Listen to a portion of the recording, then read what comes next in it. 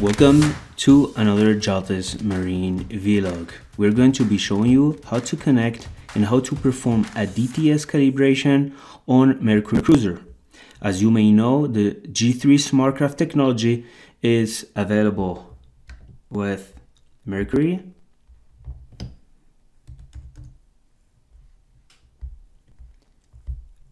Mariner,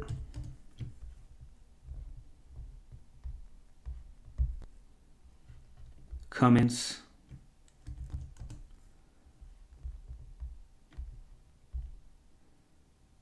Cummins Mercruiser Diesel, and Mercury Mercruiser. It works exactly the same in every brand and model.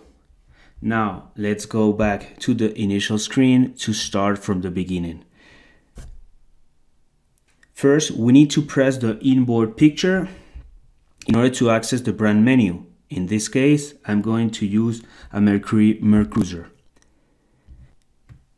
Now select the desired model, in this case a 4.5 liter 200 ECT.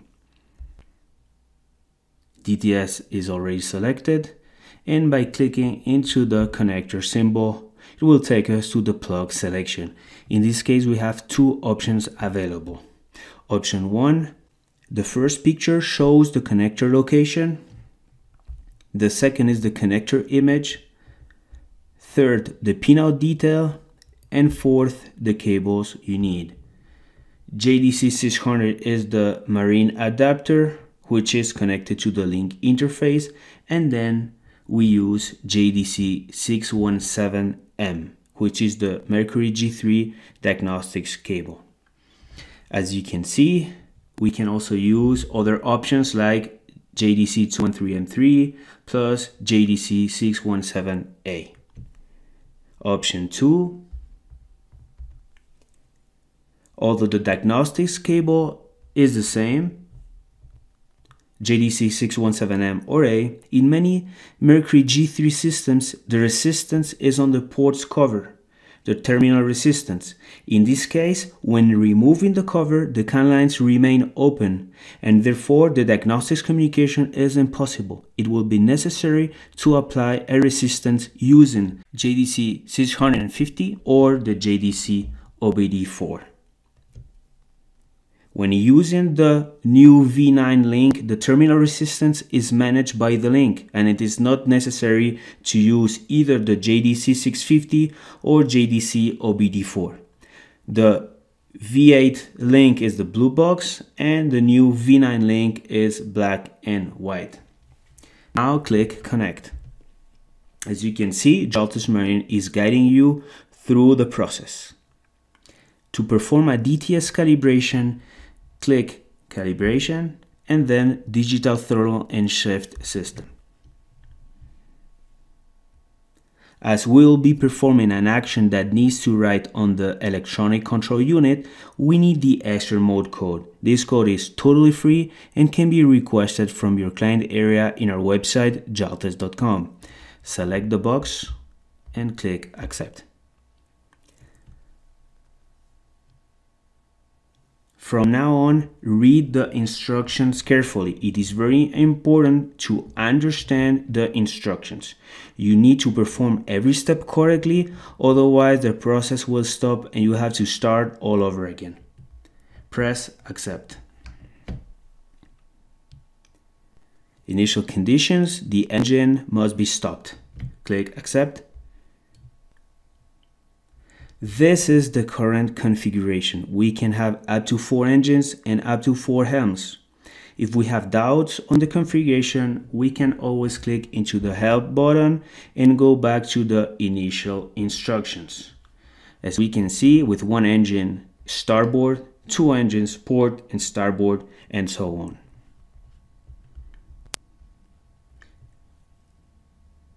By clicking Next or Previews, we will see the different configuration. As many helms and engines we have, for example, with 2 helms and 2 engines, we have 4. The important information below is the helm, the engine location, the lever type, and polarity. Now we can click accept. We select the number of engines the vessel has. I will select 2, then accept.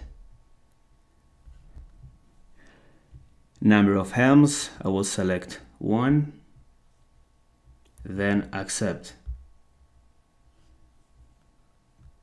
As you can see, Jaltest Marine is guiding you through the process.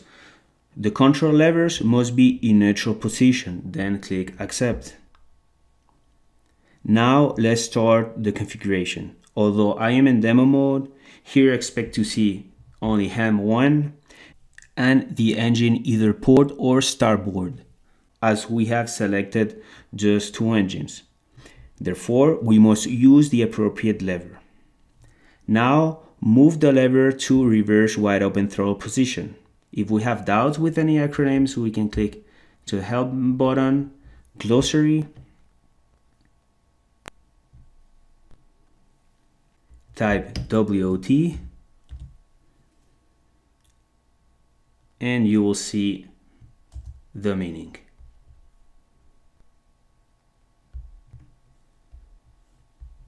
Also, by getting back to the initial instructions, you can visually see the correct positions. In this case, RWOT. So after moving the lever to RWOT position, click accept.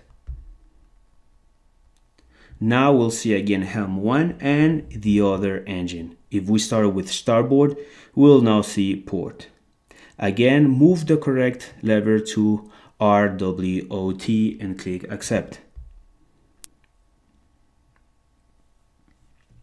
All levers in neutral position and click accept. Now the configuration has finished. You must reset the electronic system in order to register the new parameters configuration. First, turn off the ignition key, then move all levers to RWOT position and wait during a few seconds until the system is completely off. You could use the clock if you wish. When it's done, switch on again and move all levers to neutral position. You will hear beep noises from the vessel. Do not worry because it's totally normal. When clicking accept, it will stop. This happens because it recognizes a new configuration, but the adaptation hasn't been done yet. Now we click accept and we'll start the adaptation. We will let the system know the correct positions it has to register on the ECM. The number of DTS system will vary depending on the number of engines. If we have 2 engines, the vessel has 2 DTS systems. Although when performing a system scan, only 1 DTS option will be available within Jaltest Marine. From that selection, we will be able to calibrate all DTS systems. Now let's proceed with the action. Initial conditions, the engine must be stopped, then click accept. Now select the desired engine. We'll start with port. And we'll see only helm 1 because we only have 1 helm. Now click accept. Select the correct lever type. The most common one is the type 2, although we can always click into the help button and check if it is the type the vessel has. Type 1, 2 type 2s, type 3, type 4, and type 5. I will click type 2 and then accept. The technicians should know the correct polarity for the vessel. In 2 situations, Verado and Inboard, Bravo 3s, the polarity will always be normal clockwise. By clicking again into the help button, we can see that information here.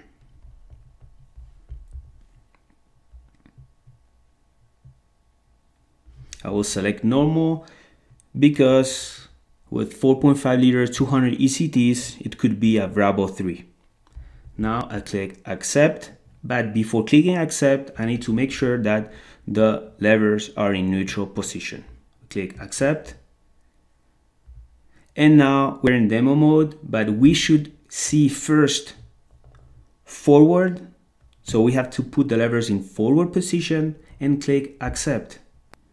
Then forward wide open throttle and accept. Then neutral position and accept. Then reverse position and accept. Reverse wide open throttle and accept. And finally neutral and accept. As we did after the configuration, you must turn off the ignition key, then move all levers to RWOT position and wait for a few seconds until the system is completely off. You could use again the clock if you wish. After that, switch on again and move all levers to neutral position. Then accept. Now we start the adaptation of the other engine, starboard, and click accept. Exactly the same process using the other level, type 2, accept. Again, as we assume that we're in a Bravo 3, I will select normal and accept. So we were coming from neutral, I clicked accept, and now same process. First forward and accept. Then forward wide open throttle and accept. Then neutral and accept. Reverse and accept. Reverse wide open throttle and accept. And neutral and accept. Finally, again, you must turn off the ignition key, then move all levers to RWOT position and wait for a few seconds until the system is completely off. Again, you could use the clock if you wish. Now switch on again and move all levers to neutral position and click accept.